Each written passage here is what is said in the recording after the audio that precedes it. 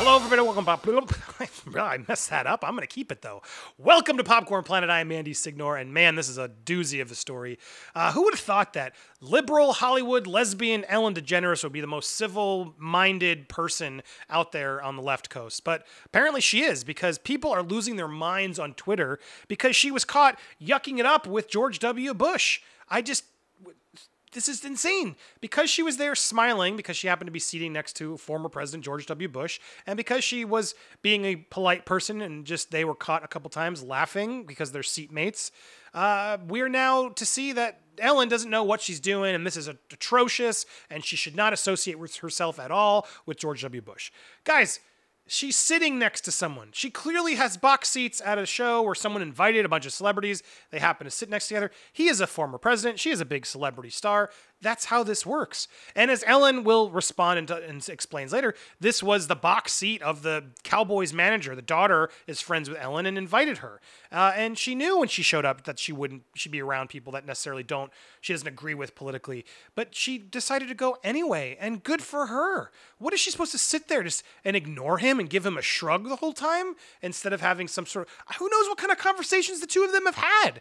Maybe there is some sort of resolution that they've worked upon, and maybe George is working on something. My point is we don't know, and for us to judge like Twitter goes and does is just crazy. Ellen DeGeneres is laughing it up with someone who actively tried to harm our community, feels disappointing, irresponsible, and dangerous.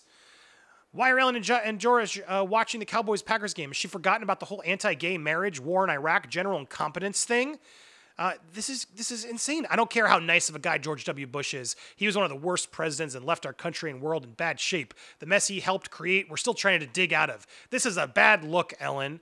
So now, accordingly to this liberal side who just thinks he's the devil, and look, I'm not going to get into my politics here because I don't want to make this about politics. That's the point. I may not agree with him politically, but I'm not going to be mean to the guy. I'm not going to sit there and punch him in the face and say, screw you, and I can't be near you.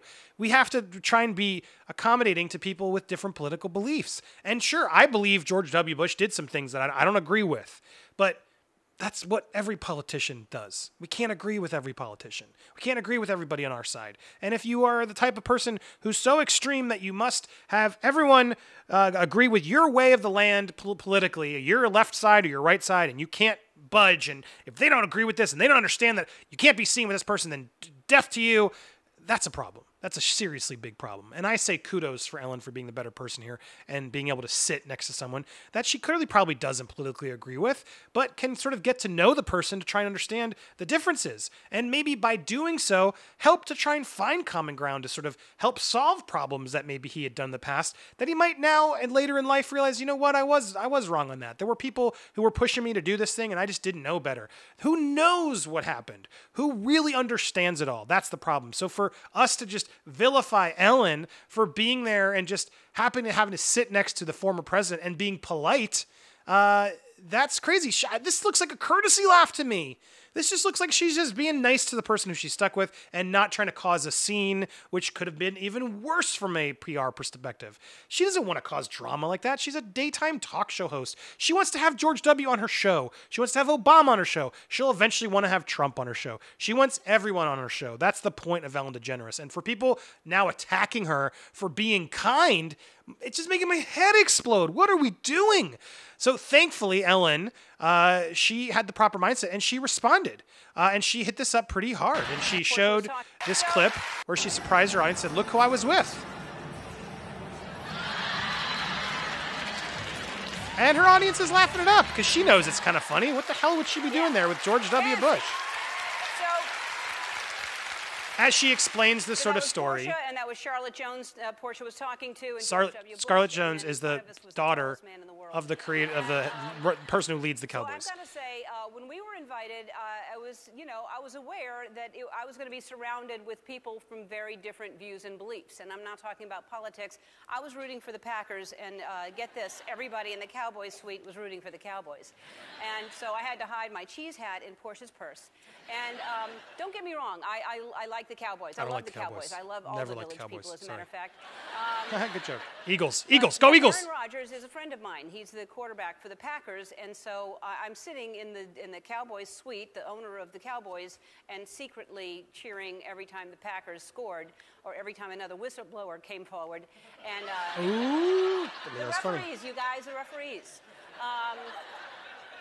But during the game, they showed a shot of George and me laughing together, and so people were upset. They thought, why is a gay Hollywood liberal sitting next to a conservative Republican president? Didn't even notice I'm holding the brand new iPhone 11. And it's a good joke. But a lot of people were mad, and they did what people do when they're mad. They tweet. And but here's one tweet that I loved. This person says, "Ellen and George Bush together makes me have faith in America again." Amen. And amen. They missed the whole point. here's the thing. I'm friends with George Bush. In fact, I'm friends with a lot of people who don't share the same beliefs that I have. We're all different, and I think that we've forgotten that that's okay that we're all different. For instance, I wish people wouldn't wear fur.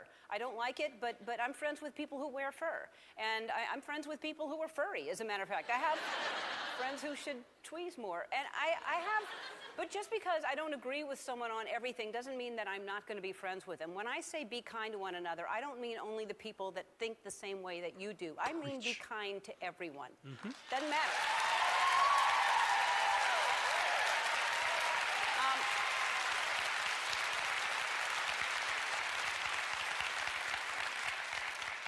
Even people who are already playing Christmas music. I mean, seriously. No, screw them. She's There's wrong no there. excuse for that, but I'm kind to them. Anyway, I want to thank Jerry Jones, Charlotte Jones for hosting us, and thanks President Bush and Laura for a Sunday afternoon that was so fun. By the way, you owe me $6 for the nachos. And so anyway, kudos to her for telling the story and for handling it with such class, because she's so spot on. It's just, what are we doing? And then the comments just kept continuing. It wasn't enough. People just... Here's the thing, Ellen. George W. Bush is a war criminal who is responsible for the death of a cataclysmic scale. It's not a matter of being friends with people with different beliefs. We all have those friends. It's about having a little perspective on the damage he's done. First of all, Walker, Bragman, who's bragging for more Twitter likes just to try and go against the curb. How do you know what her perspective is? Like, how dare you make it about you and that you're better than her? She's absolutely right on the kind part. And this aggressive leftism, and it happens on the right too, and I'm going to call them out too when I see it. But when this aggressive, extreme leftism, it's really dangerous, and it's not good for society. It's not just his effing beliefs, it's his record. This isn't being friends with the Republican parents of your kids' friends. Christ. This is just, we're so bent out of shape that we don't even understand like the point of, by losing our minds and criticizing George W. Bush 15 years later when he's not even, it's over. It's over. We can't ever move on when something we're against politically. And look, I don't like what George W. Bush did. I did think he took us into a war with a lot of stuff that was miscommunicated. But again, I don't want to get into the politics of it. It doesn't matter. The point is, like, I don't really know what he stands and believes today. I don't know what he really knew during the office. Part of me thinks he was letting everybody else do the show. So who knows what the man thinks? And all I know is, you don't be mean to the guy. The guy's clearly there being nice to Ellen, who is gay, and he didn't believe in a certain thing. And the only way Ellen and gay rights and all those things are going to happen is if you're polite to the people who disagree. If you're polite and you educate them and you talk to them and you take the time to sort of talk to explain why you don't agree and why it's problematic for you, and try to find that common ground and see if he can learn something or the other person can learn something, the left or the right, that's where change actually happens. That's where real change happens, where people can actually move forward. Because you're never going to get it the full way the left wants, and you're never going to get it the full way the right wants. And that doesn't mean I'm wavering, sitting on the fence in the middle. It means in this instance, I believe Ellen is absolutely on board with the fact that, yeah, of course I'm going to be civil to George W. Bush. Why wouldn't you be? Like, I don't know the man. Now, if the man's, doing something awful to me or my family or doing something behind the scenes, and then of course I'm going to call it out. But as of recently, why should Ellen hold any contempt to him any longer? We have to move forward. If she wants to push for gay rights, which is now happening better than ever, even against what he tried to do 15 years ago, there is a lot more that we've excelled in that area. It just proves the fact that you don't have to vilify him and make him the devil and ignore him in a game and say, I can't sit here, I need new seats. Then Ellen looks like the jerk. Be the better person always. Always, always, always be kind and be the better person. That's just how you should do it. Of course, she should have been nice there. And so I applaud her for not only being nice and taking that seat and humoring him. And maybe she was faking the whole time. Maybe she's sitting there like, oh God, I hate this guy. But she's just being polite to his face because she knows she's a public figure who wants to interview celebrities, and that's her persona. And that's the kind of persona I want her to have, because if she's going to do daytime talk, she needs to be able to handle conversations with the left and the right and not let her politics get in the way. And everybody who's forcing their politics down her throat saying, how dare you, get off of Twitter and get outside and stop worrying about the politics and start worrying about your own life. How about that? That's where I stand on my rant. How to get off of this. What do you guys get off of this topic? What do you guys think? Tell me down in the comments below what your thoughts are. Hit me up on social media as well. I'd love to hear your take.